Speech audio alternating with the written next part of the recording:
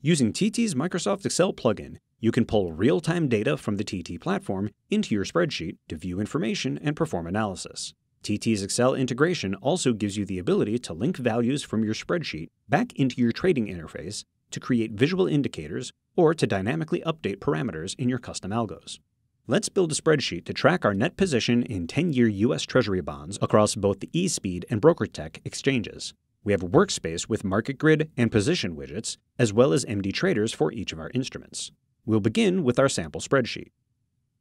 As you can see, the example formulas in Excel, referencing the user-defined exchange and instrument name in the top two rows, are using the available RTD fields listed in column A to request data from the TT RTD formula engine through the Excel add-in. The data is then displayed in our spreadsheet.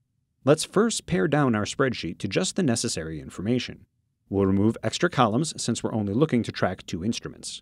If we scroll down through all the instrument fields which can be requested from the RTD formula engine, under the Single Account Filter heading, we see Net Position and Average Open Price.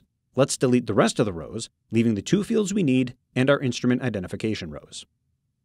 Our instrument ID is requested using the equals RTD formula, which takes 5 parameters. Our first is the name of the server, tt.rtd. The second parameter is the name of the external server running the RTD server. As the TT-RTD server always runs locally, you must omit a value for the second parameter. We then identify this request as inst. The next parameters are the exchange and the instrument name. For these values, we will reference the corresponding cells above. To find proper exchange and instrument names, we click on our instrument in our market grid widget and press Ctrl-Shift-X.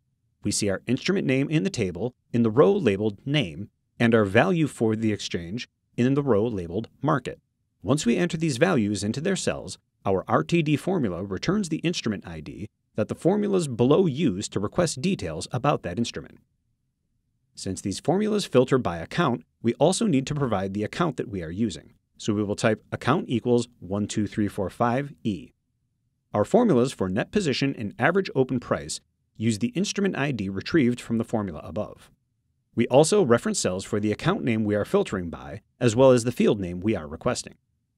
Now that we have our data, we are going to enter formulas to aggregate our net position, as well as determine which average open price should be used. With the average open price identified, we can now display a laser line within our MD traders on the static price ladder at the appropriate price level. We click on the cell in Microsoft Excel that contains the desired value, and then right-click to select Copy to TT. We then right-click an MD Trader to select Paste Link from Excel. We can now see a laser line at the calculated price. We can also modify the cell color in Excel to change the color of the laser line in MD Trader. As our aggregated net position and average open price changes, we can see that our laser line moves accordingly. Due to its power and ease of use, Microsoft Excel has become a very important tool for many traders. TT's Microsoft Excel add-in allows you to combine Excel's analytical power with TT's Go Anywhere trading interface. For more information, visit our website at tradingtechnologies.com.